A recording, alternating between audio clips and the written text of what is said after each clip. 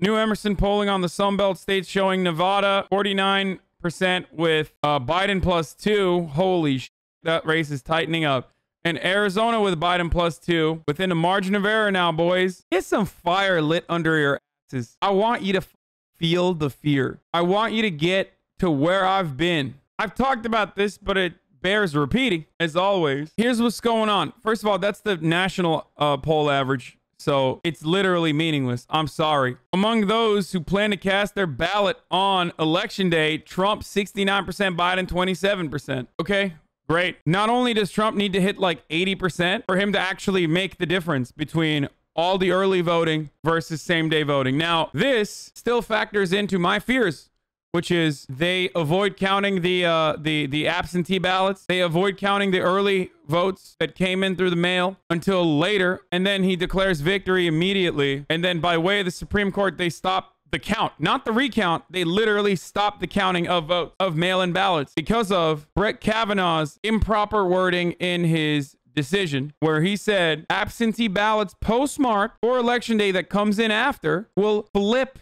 the result that would be available to us on November 3rd or immediately after. Now, that's not a flip. Those are still fucking votes. So this is going to turn into how the media reports on it. Now, let's say it looks like a red mirage, what they call a red mirage, where like everything looks red because fucking 70% of Trump supporters are coming in and only like 70% to 27%. That's crazy. And it looks like Trump won. Trump will literally say he fucking won the night of, and then all of the ballots, for example, in Pennsylvania that are all the absentee ballots and the early ballots will start getting counted in Pennsylvania morning of November 4th. That's when they start counting them. And Trump is like, absolutely not. I won. This is crazy. You're trying to steal the election by cheating. He gets the militias, or even more nefarious than that, he gets the marshals, for example, to seize the ballots. The absentee ballots for election security. What do? What would you do in that circumstance? If Donald Trump decides, I'm going to use federal agents and marshals to seize the ballots, what are you going to do? Are you going to have state troopers defend those ballots?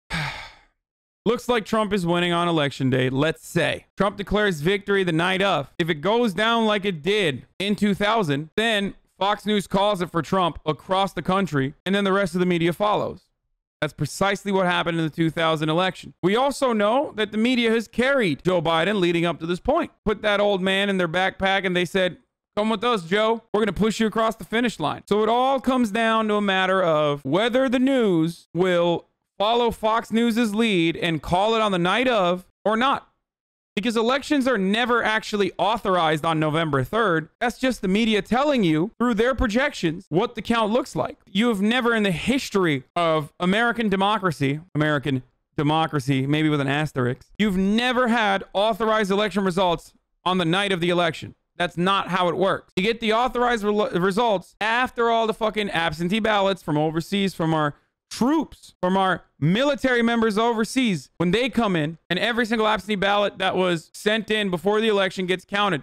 And then after that, that's when you authorize the results. So historically, there is no precedent for what the fuck Brett Kavanaugh or Donald Trump's even talking about. Understand me? Doesn't work that way.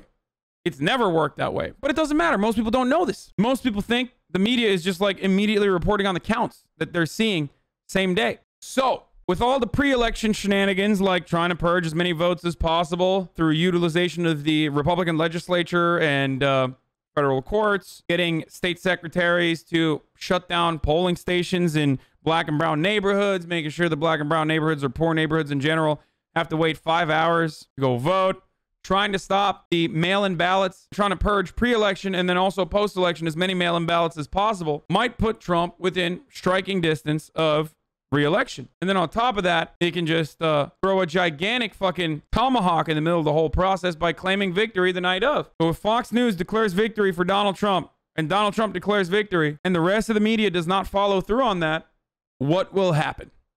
Because that's the conversation that we need to be having right now. That's exactly why I've been saying, how powerful is the right-wing media infrastructure? How powerful is it? Is the Hunter Biden story sticky? Because virtually no coverage whatsoever from liberal media outlets. The legitimate media outlets did not really cover it all that much. But it did get a lot of coverage on Fox News. And it got a lot of coverage, especially in the more psychotic AM radio and even I would say local news broadcasts too. So judging by that, and then looking at if Fox News, and that's a big if Fox News declares Trump the winner, and if Trump declares himself the winner, in that circumstance, what happens? Now, do I believe Joe Biden will fight back? No, I don't. If we get a blue Senate and a blue House, we fucking take it on the chinny, bruv, and we say, look, at least now we can hold Trump accountable. Even with all the odds in favor of Joe Biden, with all of this trickery, worst case scenario, that's what could happen still. Now, having said all this, this is off of just one poll that says 69% of same-day voters say they're going to vote for Donald Trump. This is off of just one poll. Even with all of this, some states have already started counting. I'm going to paint you a better picture now. The media might refuse to say, no, it's not happening. We are not going to know the results tonight. We are not going to know the results tonight. No matter what Donald Trump says, we are not knowing the actual official authorized results tonight.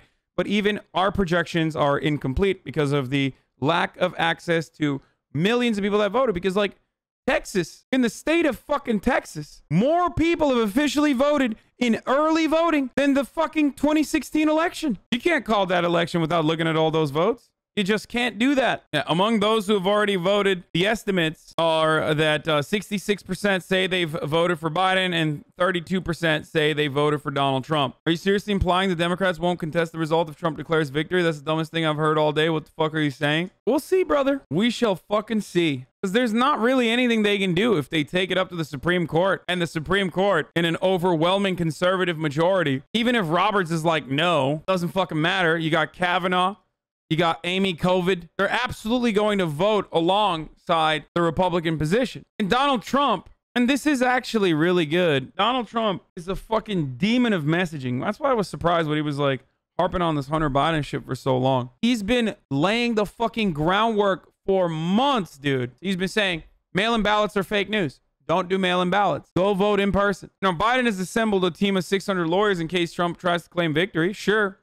What are they going to do? So you're saying that Trump is going to find a way not to count the Biden majority mail-in ballots? He's going to find a way to purge as many of those as possible, either on the ground. Now, this is a little bit less likely. This is more decentralized. So it would be very difficult for every single Republican that works in fucking county commissioners to turn around and be like, we're going to purge as many like signature matches on black communities as possible. But through signature matching, through like name matching, through naked ballots in Pennsylvania, you could very easily just be like, oh, sorry, you didn't mail in your mail-in ballot appropriately. So they can do that. And then on top of that, Donald Trump could contest the results, especially if it's close. And it's close in fucking places like Arizona, as we are seeing. It's within a margin of error. You do realize Trump voters say they're voting Biden to avoid harassment? Yeah, okay, I'm going to start banning idiots that say shit like this. No. You're a fucking moron, dude. Like, when have you ever met a Trump voter that says, oh, yeah, I'm going to keep it a secret? You can tell a Trump voter from a mile away because they're all wearing, like, Trump gear. They're weebs, brother. It's wild how quiet these Trump supporters have been. Like, they clearly are not telling pollsters they're supporting Trump. Yeah! You know, the silent majority chat. Shut it down, baby. Notice how silent this majority is. Shut it down. Why are these guys doing this, by the way? It's not because, like, a Trump supporter was killed by the fucking police or anything. They're doing it just for funsies. These motherfuckers shut down the highway to just celebrate Trump. When black people shut down the highway because black people were getting killed extrajudiciously by the state, then that's unacceptable, brother. Wait, haven't early ballots already started to be counted, so projections on election day would at least be somewhat accurate? No, because early ballots have not been counted on purpose in certain states. Pennsylvania, for example, is not counting early. Literally waiting until November 4th to start counting all the mailed-in ballots. Some states are, of course, counting early. Michigan, I believe, is counting early, right? How much of the vote is expected to be counted on election night? Nearly all, mostly, but not all. Only some. Idaho, Montana, Wyoming, it doesn't really matter. These places don't really matter. But like in states that actually do matter, this is huge. Florida is huge. Florida counting nearly all. That's a big deal. Pennsylvania is only counting some. That is a huge deal. Texas is mostly, but not all. California is only some, but that doesn't matter. California is blue anyway. The reason why Florida is on the money with this is because there's already a system. If I'm not mistaken, Florida, old Republicans vote by mail too. Part of the reason why they have established a better protocol for vote by mail. Up until this election, it wasn't Democrats that voted by mail or voted early. In a lot of places, Republicans voted by early too. Look at fucking Utah. Did I say voted by early? Voted by mail early. Here's the long and short of it. The Trump campaign plans on declaring victory on election night and then framing any additional votes that would change the outcome as illegitimate. They've been telling us for months that what their plan is. It's time to listen. Look, in American politics, Republicans lead the way. Democrats are cucks and they follow. Republicans lead the way. What have I told you? If you want to look like you know the future, if you want to look like you can predict the future, just listen to Republicans and take them at their fucking word. Republicans lie about the outcomes of their policies. They make it seem like their policies are good for the people, and they're not. But they don't lie about pushing for it. They weren't lying when they said they're going to steal this election. They've been telegraphing it for months. If you want to look smart and impress all your friends and look like you know what's going to happen, just listen to Republicans. Now, by the way, having said all this, I didn't get to the good part, like the best possible outcome. But I will do that after we listen to Jason Miller saying literally what Brett Kavanaugh's decision was in the Supreme Court last week. If you speak with many smart Democrats, they believe that President Trump will be ahead on election night, probably getting 280 electorals, somewhere in that range. And then they're going to try to steal it back after the election. We believe that we will be over 290 electoral votes on election night. So no matter what they try to do, what kind of hijinks or lawsuits or whatever kind of nonsense they try to pull off, we're still going to have enough electoral votes to get President Trump reelected. I need to hear what the fucking counter to this is. What do you mean steal back? What do you mean steal the election? Like, there is no stealing the election. If we're counting votes, you rotund, circular-looking fuck. There is no, like, theft there. It's just regular elections. These motherfuckers call regular elections theft. Look at this bulbous piece of shit. Looking like my fucking hairy thumb, dude. Do you think Republican lawsuits to stop the vote count would actually work, though? Wasn't there a 2018 Republican lawsuit in Florida to stop the count and it didn't work? Like, there's no legal basis for stopping the count, right? It doesn't matter. The Supreme Court decision from the Wisconsin case can be now utilized as a previous precedent. Like, when you're a Supreme Court justice and you write a decision, that reflects on your future decisions going forward. If you have a 6-3 permanent supermajority in the Supreme Court and they turn around, they say, yeah, we're not going to count these votes because we think that this reflects poorly on the integrity of the elections. And they turn around and say, all the fucking ballots counted after November 4th, if they change the outcome, if they flip the outcome of the election, they will distort the democratic process and therefore we can't count them. And that's it. What are you going to do? The only thing you can do in that situation is literally revolt. Like, there's nothing else you can do in that circumstance. If a mailed in ballot is postmarked on election day and it's received before or after, even if it should be even received after and she'll still be counted, but let's say it's just postmarked for election day and it gets received before election day or on election day, if those mail-in ballots don't get counted for the notion that it changes the outcome, then you have completely just fooled the people into voting for nothing. Like, they literally, you just said, nope, doesn't matter. You can't vote. This is yet another case where I've talked about like the most extreme and worst case scenario so much that like everyone thinks like this is definitely what's going to happen. So I have to, once this video is over, I will talk back about the best case scenario.